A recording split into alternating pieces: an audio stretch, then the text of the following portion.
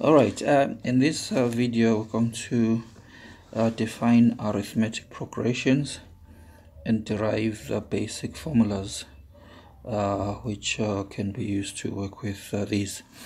Now notice that the term arithmetic progression is similar to arithmetic sequence. So some books are going to use arithmetic progressions, and some books are going to use arithmetic sequences. Is exactly the same thing. So, well, what is an arithmetic progression? Okay, so if you have got a sequence of numbers, T1, T2, T3, T4, perhaps T5, this could keep going. So T here stands for term, and the subscript 1, 2, 3, or 4 stands for the position of the term. So if these are equidistant from each other, so if the distance between successive terms is the same, in this case we are going to call that distance D, then we have got an arithmetic sequence. So the numbers, consecutive numbers, are equidistant from each other. What this means is that you can get each number by adding that number D to the previous number or term. So for instance, T2, we can add it, we can get it by adding D to T1.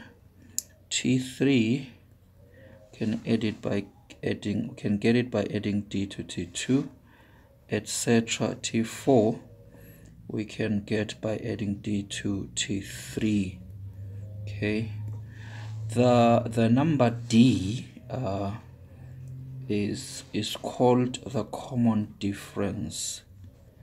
Okay, number D is called the common difference. So what is happening here is each of these numbers a distance D from each other. So you can get this one by adding D to this one, but similarly it means when you say T2 minus T1 you get D. You say T3 minus T2 you get D. Say T4 minus T3 you get D. So that's why we call this number the common difference, right? Okay, so from this it means we could write T2 in terms of T1. So T2 is going to be T1 plus D. Okay, and similarly T3, well, I'm just going to write everything using T1. So we can get to T3 from T1 by adding D twice.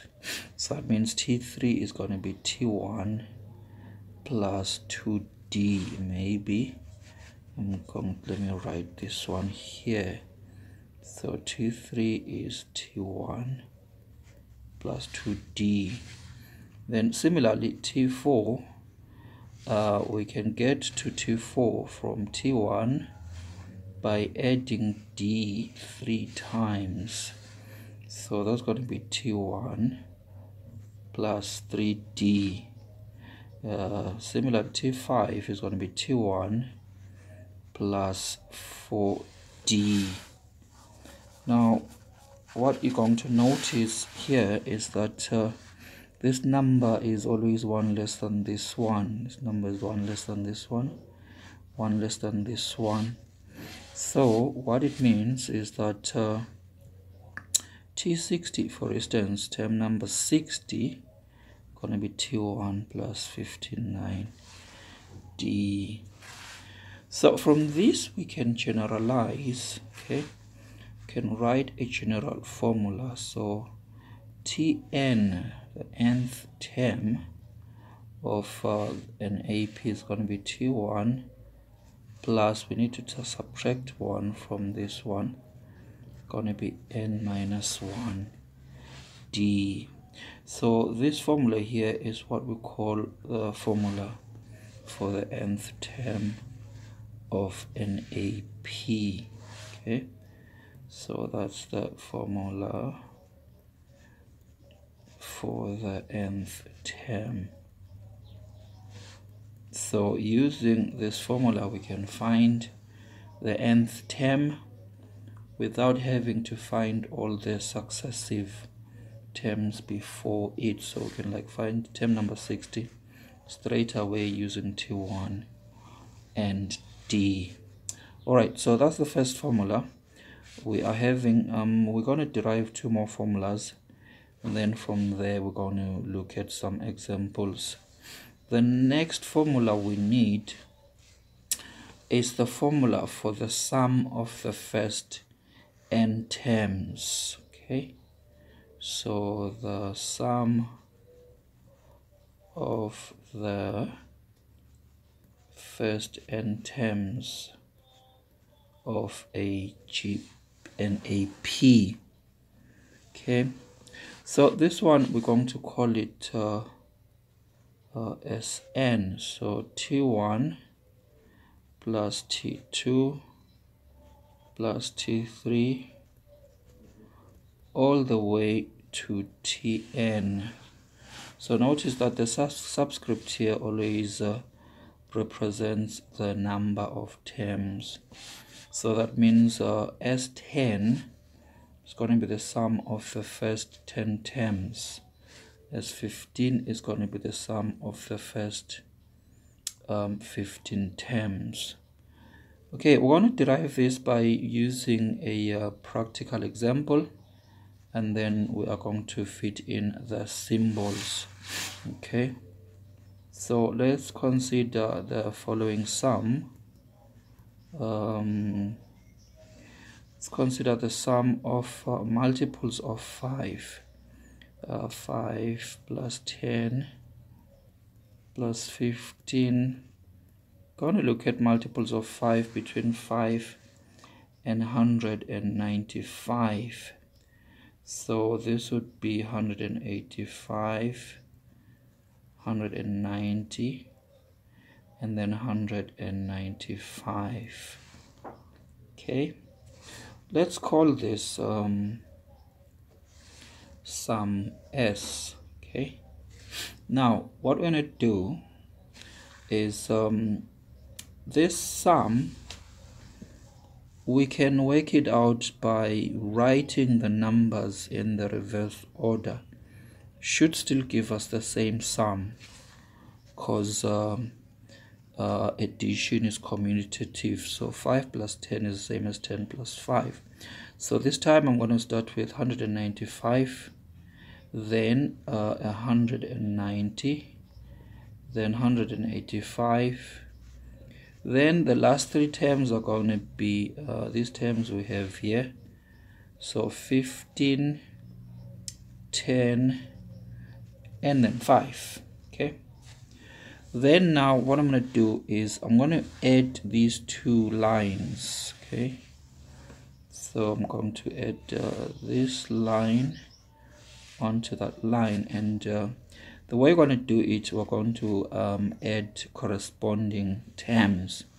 So S plus S is going to give us 2 of those, and then 195 plus 5 is going to be 200.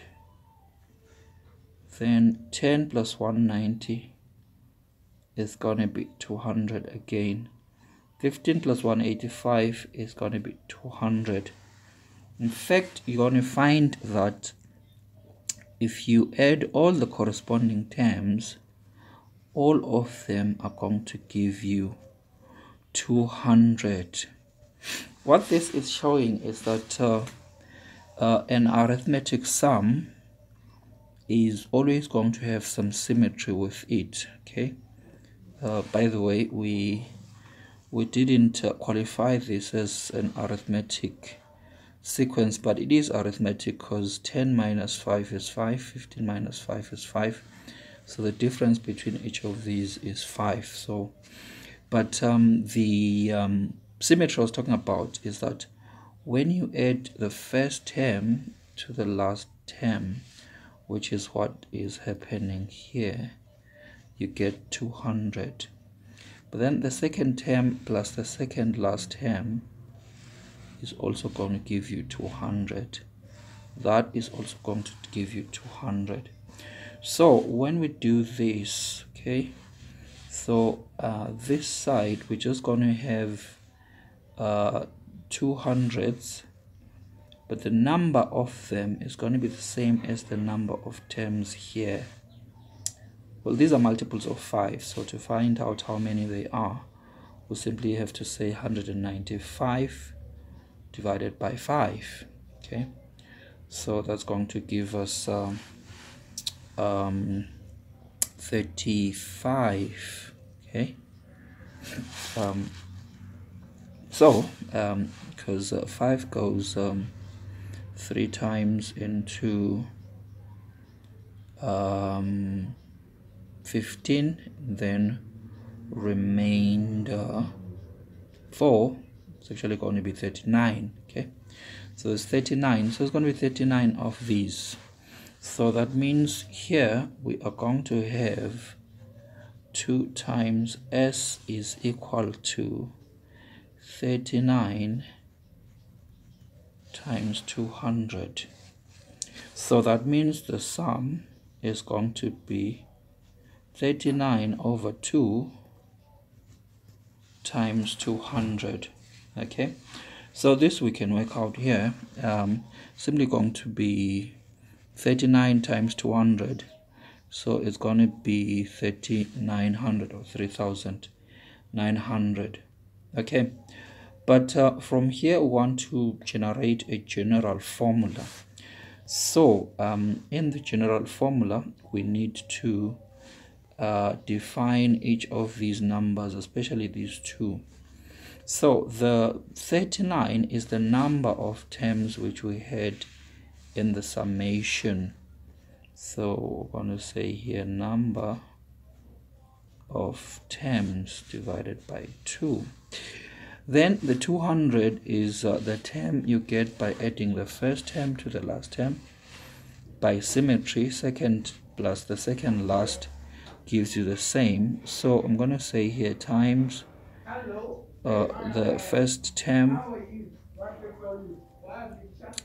plus the last term. Okay, then in terms of our summation here, this one, the number of terms here is n. Okay, so that means this is going to be n here. First term is t1 and the last term is tn. So that means that Sn is going to be n over 2 into t1 plus tn. And so this is the formula for the sum of the first n terms of an arithmetic progression.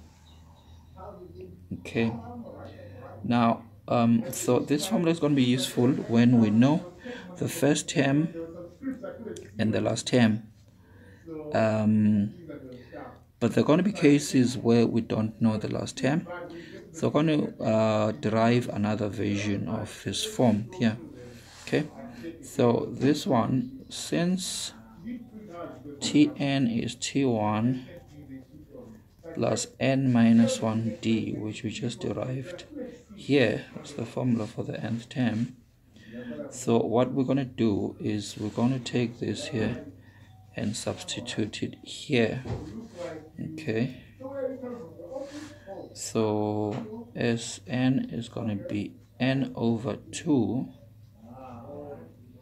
t1, and then instead of tn we're going to plug in t1 n minus 1d.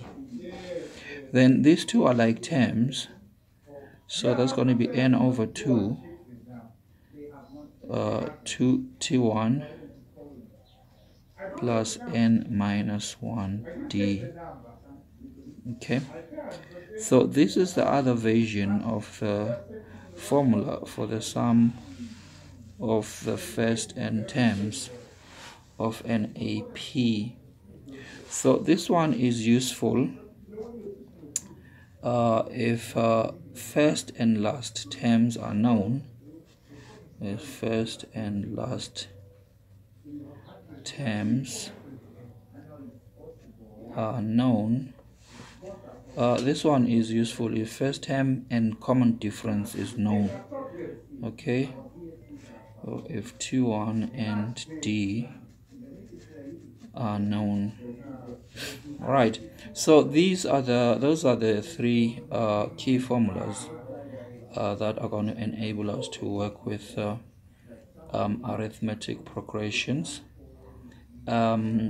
Before we end this video, generally, if we know T1 and D, finding T1 and D is always going to be key. We can find T1 and D, then we can find anything else in an arithmetic progression. Alright, thanks for watching. You can subscribe, please do subscribe to find other similar videos. After this one, there's going to be a series of videos on examples of arithmetic progressions.